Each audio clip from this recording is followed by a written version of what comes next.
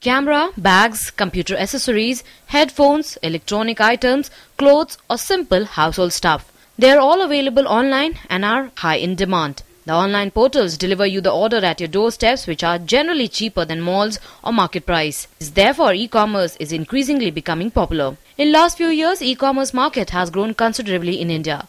With recent multiple $billion cash infusions, India's web-based retail sector is blazingly hot. Flipkart announced a $1 billion financing round a couple days back, and not even a day later, Amazon decided to steal Flipkart's thunder by announcing that it would invest $2 billion into its India business.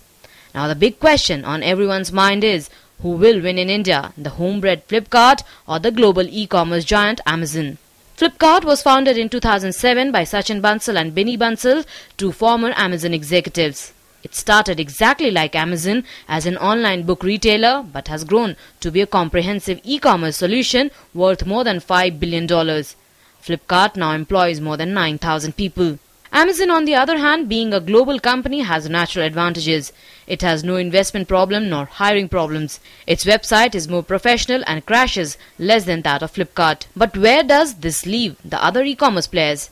The competition between biggies like Amazon and Flipkart is likely to be fierce, but in the price and service warfare, the numerous smaller players will have to scamper for funds to stay afloat. There could be some more mergers and consolidation like the Flipkart Myntra deal in the offing. The pie is huge and there's no reason why more players can't survive, given that the retail space is wide open for those with innovative ideas and the will to be different. Clearly, in this war of e-tailers, real winners will be the Indian consumers. These announcements have made it amply clear that the price wars will continue for several more years. These firms are willing to bleed more money in the name of market share. This will serve to increase the reach of e-commerce in India, reduce prices and help improve overall customer experience.